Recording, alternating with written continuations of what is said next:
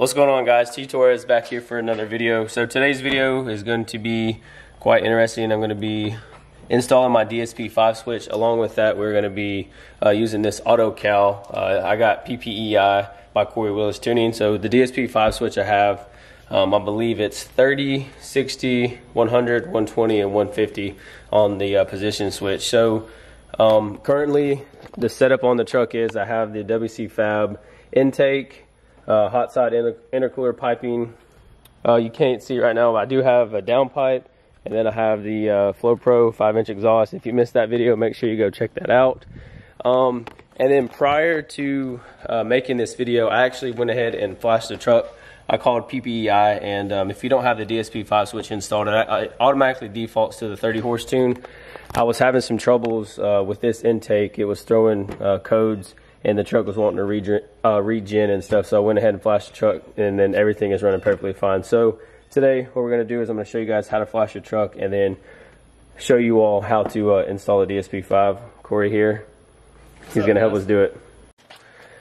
Alright guys, so this is where I'm going to mount my switch. I want it here in the little ashtray. I want it, you know, hidden, conspicuous, where no one can see it. You know, in case, you know, the truck, I do sell the truck one day. I don't want any holes, any of these panels or not. So what we're going to do, we're going to unscrew this and go ahead and drill out the holes for the Dsp5 switch to be mounted. Alright, so first things first, what we're going to do is we're going to remove this inner fender lining so we can get to the actual computer itself and get everything unplugged. And then I'll show you what pins that we need to install a Dsp5 switch. Once we get the pins installed, you can push a button on the back, and if it lights up greens, then that means you have good connection. Alright guys, so we now pulled out this piece of plastic. We're going to mount the switch so it sits inside here. And what Corey has in his hand are the, you have a drill template. As it shows right meow. Let me see if I can get this bad boy to focus on. Alright, so the 3/8 is obviously for the switch itself, and then Corey, there's a point at that other piece. This is just like a switch anchor. So you drill a hole here, and this sits in there. That just keeps your switch from moving when you're going from tune to tune. So yeah, so obviously they give you one for that also. That's the one that's for the 1/8, and then 3/8 is for the actual switch. Correct. So yeah, there's actual 5 positions. And then as you can see right here for the LMM, get this bad boy to focus. Connector 1, pin 46 and pin 54. And then once we get that switch in there, like I said, the back of the switch has a little tester. Hold that up and show them where that tester. It has an actual tester right there. You push the button, and it has a LED that lights up green or red if you have a good connection or not.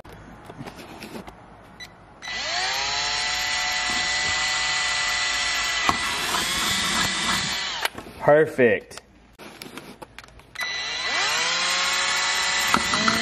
Nice little pilot hole to get it started. All right, so as you can see, this hole right here is actually for the switch, and that was for the, what do you call that hole? It's the anchor, switch anchor. The switch anchor. All right, so pop that puppy in there. This hole looks like that because we didn't have the right size drill bits, and we had to do it the best way yeah, it's my fault. We had to wall her out a little bit there, boy. I want people to think that I just can't see. All right, so the switch is in there, so now we'll put the cover on there with your tunes. All right. Right here. All right, so since we got our, you know, pilot holes drilled and we know where our switch is going, the next thing you want to do is you want to remove these two. You want to pull this clip up and pull this clip up also, and then remove these two out, and then I'll show you what pins you want to insert your Dsp5 connectors into. All right, so as I mentioned in the last clip, what we went ahead and did is the computer is held in with these two tabs here. So Corey held the tabs out, and what I did, it allowed us to get the computer free because we were running into an issue where that hot side intercooler piping wasn't allowing us to relieve the first clip. So now, as you can see, we have the two connectors out of the computer itself. So next thing we're going to do is we're going to pop this plastic casing off, and then we're going to locate pin 46 and pin 54 and wire up the Dsp5 and make sure we get the green light on the back of the switch, meaning that we have good connection. You want to take you a little flathead screwdriver, and you want to pry this top handle piece off, and that's going to allow you to get to the back side of all the wiring. And once you locate where your pins are going to be at, you're going to remove this pink tab, put your pins in, put the pink tab back in, and that's what holds all your wires to the actual connector. So clips are at? Yeah. You can go ahead and point to them. You got 4 clips on here to get that top cover off. There's one here, there's one here, one here, and one here. And then front ones, if the front ones are broke, if this is broke on the front, actually, yeah, these are broke. So if they're like this, you can just pull them out. They'll pull right out. Corey's gonna go ahead and remove that pink tab. That's gonna allow all the wires to be loose so we can insert the pins into the correct slots. And then once you have your pins pinpointed, you have it in there, put that pink tab back in there and it's gonna securely lock all the pins into place. All right, so the purple wire on the Dsp5, if you're looking at the switch, looking at the plug, look right here, you'll see 24 right there. Come down here, this will be 48, 47, 46. 3 from the left, third one from the left.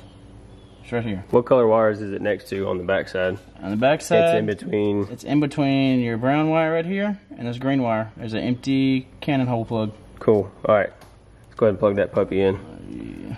I know showing you on the actual connector is kind of confusing. So here is a better diagram that I found online that I printed out for this install. So as you can see here, that's going to be your first pin, 46. That's going to be for your power. And then your ground on your Dsp5 is going to be 54. This is if you're looking at the connector straight forward, just like that. So the best we can show you is here. So we have the ground is in pin, what is that, 50? 54. 54, and then our power is in pin 46. So that's the best we can do. So we're gonna plug everything back in, and then the little trick that I was talking about is you can push this button. If she lights up green, that means we got good connection, and then the rest should be easy from here. We'll just, you know, we're gonna go through the firewall and install the Dsp5, blah blah blah, all that stuff. I'll show you guys that here in just a minute. All right, we got a little bit ahead of ourselves. We didn't even actually run the daggum switch through the truck. So now we're gonna show you how we're gonna run the switch through the truck. And then, as you've already seen, the connectors, so yeah. All right, so there is a hole already in the firewall. Corey is pointing at it. That's where you're gonna run your Dsp5 switch through. So it should be pretty simple. And there's already other stuff ran through it, right? Yeah, you just pull this cover off. Once you pull this cover off, this block right here, you can just push up.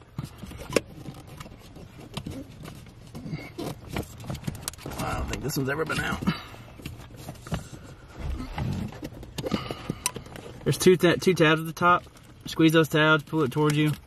And then this should push up, just like that. Give you more room. Yep, up out of the way.